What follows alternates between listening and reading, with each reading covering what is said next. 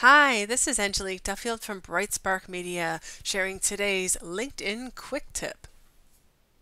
I'm going to show you how to turn off your activity broadcaster in LinkedIn. So when you're doing a major revamp of your LinkedIn profile, I really recommend that you turn off your activity broadcast temporarily while you're making all the changes.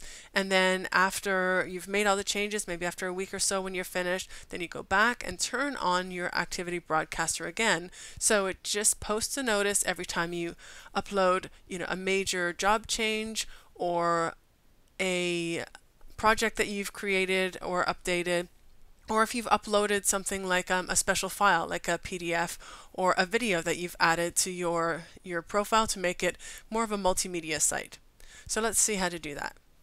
So this is when you tune into LinkedIn. This is what it's going to open up on your news feed. And right up here in the top navigation bar, you'll see your little avatar, your picture. So if you scroll down, we're looking for the privacy and settings.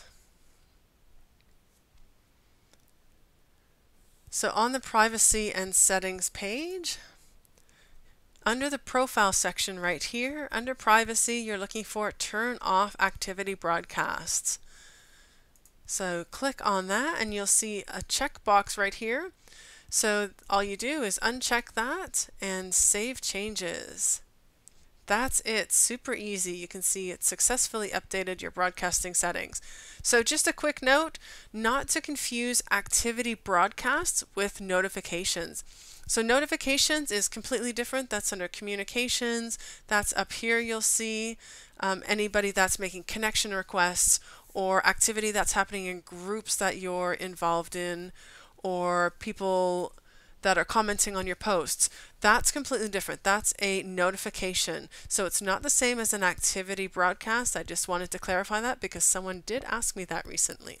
Okay, so today's quick tip tutorial on LinkedIn was how to turn off your activity broadcaster.